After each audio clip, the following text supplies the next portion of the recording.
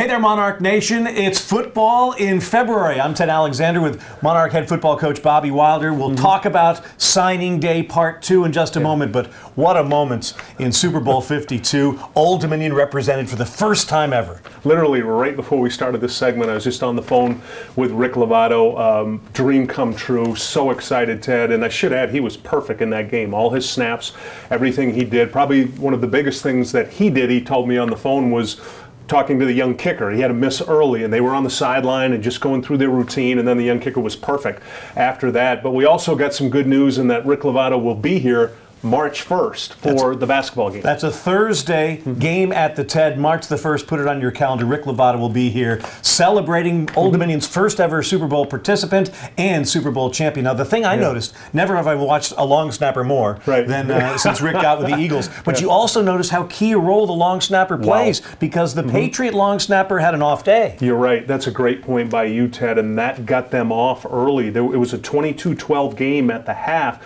and the Patriots had a field goal and an extra point they missed. Could have been a one-score game. That's how big the long snapper is, and the way Rick performed all this year, Ted, to have him here March 1st, to be able to honor him and share him with the fans, all the fans that have ever cheered for Rick Lovato and that were pulling for him. This is a big moment for all of us. He's always been a huge proponent of Old Dominion, obviously. Got his college here and that type of stuff. Look forward to seeing him on March 1st. Now let's talk about signing day. The newest Monarchs coming into the program, the signing class of 2018. For the first time this year, 2 signing days. One in December, you had the bulk of the class, and then 2 guys for February. Yeah, this is really, it's uncharted territory, Ted, as you mentioned, first ever. So we signed the majority of the class in December, 17 players in December, 2 that we signed today that we're excited about, a total of 19 in this class. And what you're going to notice overall about this class, Ted, is the height. We're getting taller.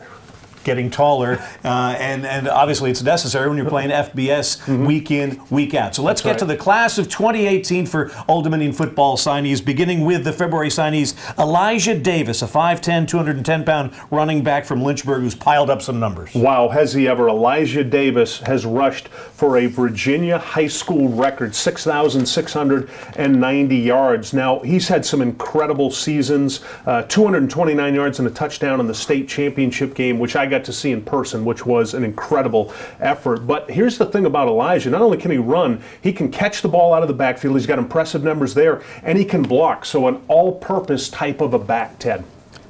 Jack Hassard is a 6'5", 260-pound offensive lineman from Greensboro, North Carolina. Yeah, what grabs your attention about Jack and really got our attention was how physical he plays. Now, we're signing him today. We signed Jack today, Ted. He was a little bit later in the process. You just keep looking, you keep evaluating, and you find guys like Jack that were a little bit overlooked, maybe a little undersized in the past, didn't have the impressive video, but wow, did he jump off the video this year. Now to the guys that decided to sign in December, and really, how has that changed the world for your program? Well, first of all, I want to say I'm really proud of these 17 because they signed December 20th, Ted. Most of them were committed going back to June, July.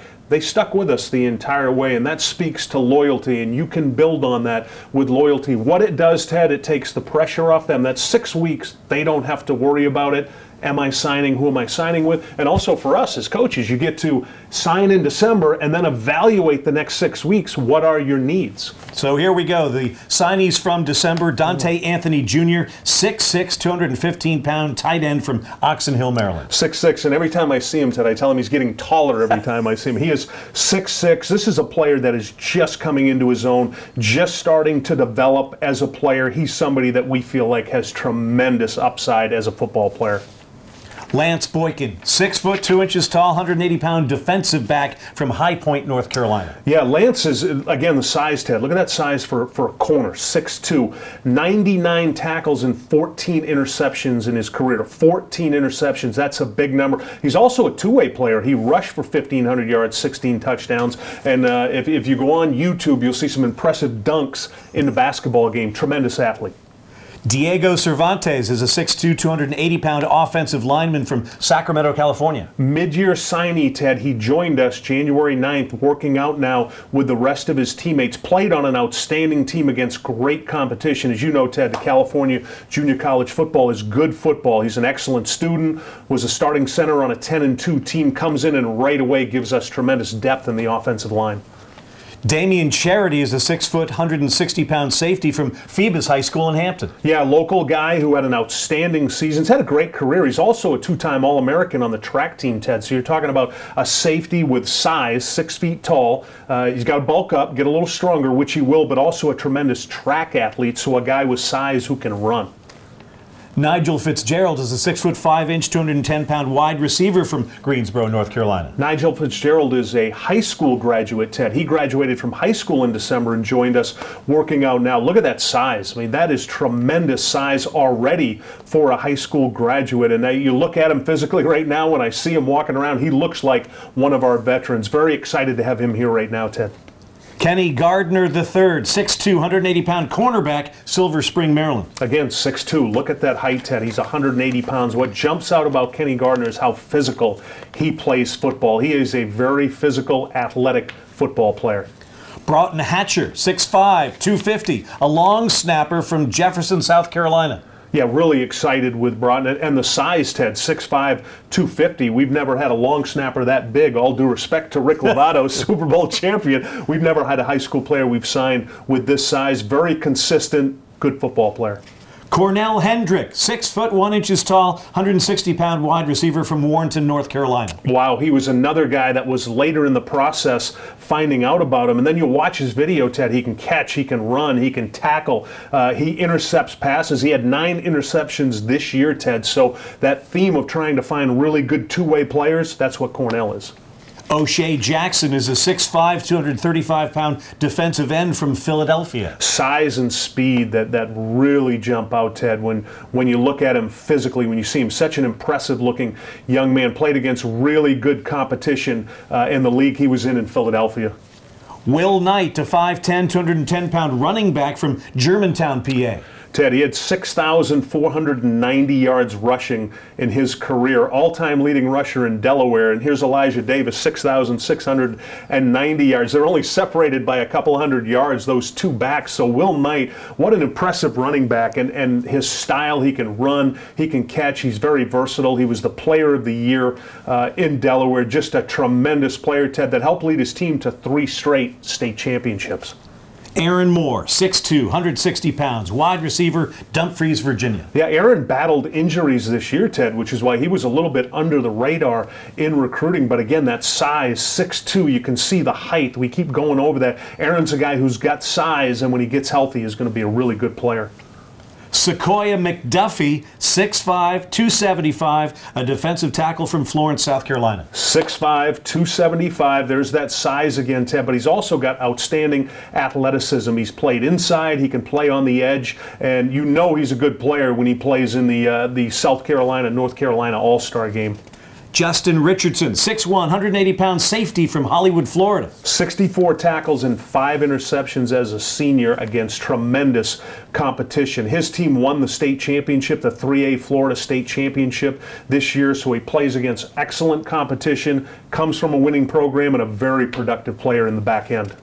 Nick Saldiveri, 6'6", 284, an offensive lineman from Monroe, North Carolina. Definitely a guy with the size, Ted, just developing into a player. Another guy that's a little bit under the radar, because when you watch his video, you can tell it's going to be a year, 2 years that he's going to need to develop. He's a big guy. He's got to get stronger, but he definitely has the body and the mentality.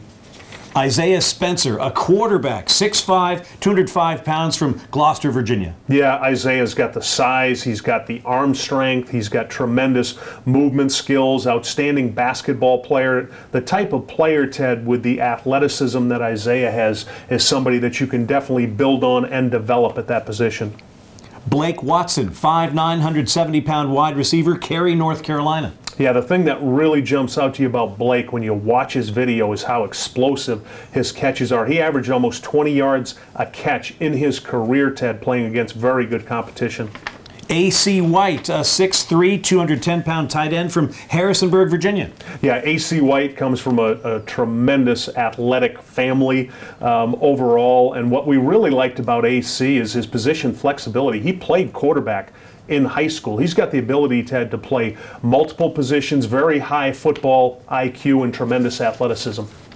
So there you have it, the 2018 signees for the ODU football program, December and February, a new rule designed to help coaches and most importantly the student athletes. Yeah, I definitely feel like it's helped the players, the high school players. It's also helped the high school coaches, Ted. They get forgotten in this a lot, how hard they have to work. And with the majority of their players signing in December, now they've got that next 6 weeks to the second signing period to help their other players that didn't sign or might be Division II or III. So it helped everybody. The high school coaches helped us as college coaches and took a lot of pressure off the high school players. Coach, congratulations to you and your staff. We know you put thousands of miles on the triptychs going to recruit, and here's the new class. We look forward to seeing them. Oh, so excited, Ted, and a big shout out to you and everybody else on campus that helped us with this class. As you know, it takes a village when you're recruiting. We had tremendous support from everybody at Old Dominion. Much appreciated. There you have it, the class of 2018 for head football coach Bobby Wilder. I'm Ted Alexander from Monarch Media.